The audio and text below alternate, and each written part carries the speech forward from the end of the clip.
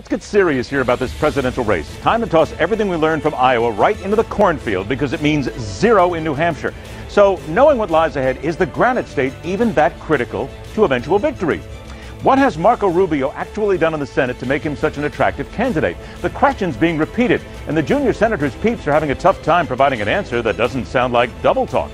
In case anyone forgot, there is still war raging in the Middle East. A dictator still killing his own people. And Russia's now busy spinning up its planes and missiles for a little war play. Sunday, they will play the Super Bowl, of course, but is NFL Commissioner Roger Goodell merely playing pandering games to women with his latest announcement? All right, helmets on, chin straps buckled, break out the chips and the salsa.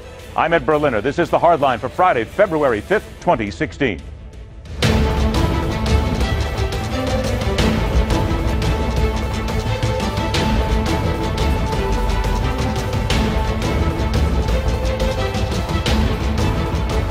A president that can't get anybody to do anything, so he signs, executive orders. And country wasn't supposed to be that way. But he signs executive orders because he doesn't get people into the Oval Office, into offices, into something, and do something right. But make great deals. Make deals that everybody's happy with. The way the country was supposed to work. He doesn't do that. There is no place like New Hampshire when it comes to politics. For instance, in 2012, a man named Vermin Supreme was listed on the Democratic primary ballot for president, promising to provide free ponies and mandatory toothbrushing for all. He got 833 votes. And while it is against the law in the Granite State for unlicensed showmen, tumblers, and rope dancers to perform in public, the hardcore voters there enjoy the traveling roadshow that comes along every 4 years with its own brand of entertainers. Those seeking to be president of the United States. So with Tuesday fast approaching, let us strip away the clown makeup and make some sense of the recent numbers and what is likely the reality of winning and losing there. Let's open the ballot box discourse a little early with those who really understand New Hampshire. He is professor at Southern New Hampshire University and founder of NHPoliticalCapital.com, Dean Spiliotes. Joined by the former veteran broadcast journalist at WSMN and WMVU Radio in Nashua, New Hampshire, Ed Lecius. Gentlemen, I want to thank you both for joining us here, and boy, we've got a lot to talk about. Dean, let me begin with you. We talk about all the polls here. Now we have new polls saying that, wait a minute, Bernie Sanders has got a big lead, but Hillary Clinton might be shrinking it a little bit. Donald Trump, the race is tightening. Really, why should we believe the polls right after we saw what happened in Iowa, where really they didn't tell us anything close to the truth? Hi, Ed. It's good to be with you. The reality is maybe you shouldn't believe all the polls. We saw back in 2008 with Barack Obama. He was leading here in New Hampshire. Coming into this final weekend, he was up anywhere between 8 to 11 points, depending on the poll, and Hillary Clinton ended up winning. So New Hampshire voters are notorious for deciding late in the game. They like to get out there and see the candidates on this final weekend. We're being aided by about 6 inches of fresh snow this morning, so that's making it interesting, and we may have an additional accumulation on Tuesday. So I always encourage people to just kind of wait and see, because the situation here is often very fluid right up until the last minute. Ed, when it comes down to that final weekend, what is it that the New Hampshire voter is looking for in their candidate that perhaps we wouldn't expect in other states come the POTUS election? Well, they expect the see me, feel me, touch me, listen to me, take my questions seriously. I mean, politics in New Hampshire is a contact sport. All right, now, let's talk about a contact sport and the guy who believes in contact sport, Donald Trump. He seems to own his politically incorrect label every place he goes. This happened last night. It was a profanity-laced speech in Portsmouth. Here's what he said. We're going to knock the out of ISIS. I don't give a damn. They're ripping the out of the sea. You can tell them to go themselves. Wow. Ed, how does that sit with the usually staid New Hampshire voter? Well, I think Donald Trump might be surprised when he wakes up on Wednesday morning. In fact, he out-Trumped himself last night. He went home to the city and couldn't get back to New Hampshire this morning because of the storm to do an event. And they tell me he's on to South Carolina now. But, Trump will have his followers.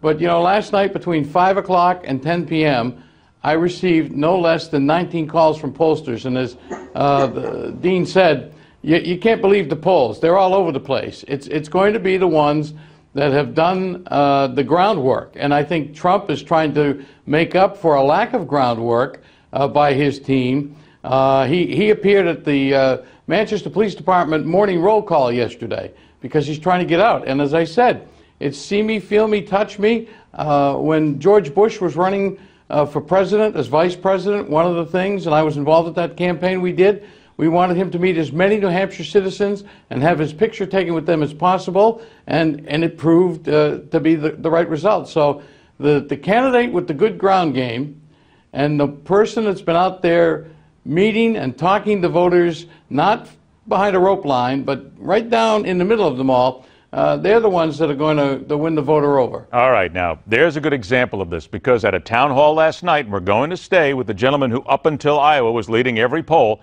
Donald Trump. A father of 2 girls asked Mr. Trump why his daughters should look up to the GOP frontrunner, and here was his answer. Explain to me how I can look at my daughters and have them look up to a President Trump as a role model. Well, first of all, nobody. Who asked you to give this question? Did Anderson? This is a CNN, by the way, this is a CNN setup, but that's okay. It's not. Nobody has more respect for just women. for the record, we did that's not okay, tell sure. anybody any questions. Nobody has more respect for women than I do.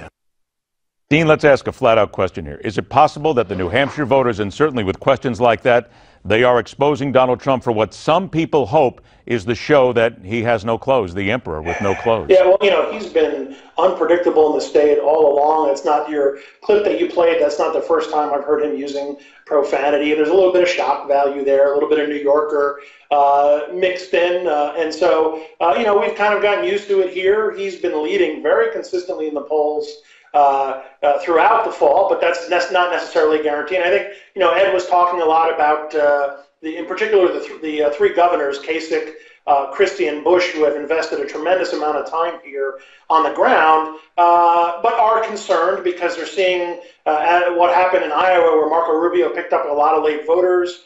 Rubio's been doing well with independents. We have a lot of independent voters here in our primary process. And so I think there's a real concern among, these 3 governors who have played by the book. They've done the kinds of things you do to build an organization here. They now see these other 3 candidates who I believe in the most recent WMUR CNN poll, it's Trump, Rubio, and Cruz, 1, 2, 3. Those guys haven't built up the organization or spent the time here. So this is going to be a really interesting test of traditional theories about how New Hampshire is supposed to work. But, I think if Trump doesn't win here, people are really going to be emboldened to hit him much harder than they have. All right, now let's stay there for just a moment. The emboldened factor, though. But every time we are told something like that, Dean, Donald Trump defies the odds, and he still stays in there, and he has still got those big poll numbers. So is it just possible, then, that this is the stopping point right here, that New Hampshire voters are the ones that he simply, even though the polls tell us he's got a huge lead, that they may just come in and stop him here? It doesn't seem like it'll happen. Right. It's hard to say. We've all learned not to count him out, and he has said, particularly his first day or so here after Iowa, that he doesn't feel he needs to win. He'd like to win, but he'd be okay with second, and that he's planning on sticking around for a while. He's made a couple of these trips down to the South, and if he wants to tap into his fortune, he could absolutely stick around for a while. So I'm not ready to write him off. You can't. But I do think it'll be more precarious for him if he loses again. As I said earlier this week, it is folly if you write him off. Ed, we mentioned the senators in here. Jeb Bush, Chris Christie, and John Kasich. And Kasich, actually, now getting endorsements from the Boston Globe and the New York Times. Ed, is it possible that we, the media, we are seriously underestimating these 3, specifically underestimating John Kasich? I think they have been underestimated. And again, the Trump phenomena, if you will, has grabbed the media spotlight. But, Kasich's had close to 100 town meetings. And he gets out into the crowd, and he walks in, and when he meets people for a second or third time, he's calling them by their first name. Same with Governor Christie. Only up until the other morning, I had an opportunity finally to hear him speak in person, and he comes across, he's charisma with the audience, and Jeb played the Trump card last night, pardon the pun, but his mother was there. And Barbara Bush is loved and has a long following in New Hampshire, and how that translates, who knows? Ed, 20 seconds here. Your gut feeling as to what will happen on the left and the right come Tuesday night. Well, Bernie Sanders wins, but don't count Hillary out, because the same thing happened to Bill in '92 when Paul Tsongas from Massachusetts a neighbor won. The Republican, I just don't think it'll be Trump. Could be Rubio, Kasich Christie, and then Cruz. Wow, now that would be a little bit of an upset in a lot of people's books. 20 seconds to you then, Dean. Same question.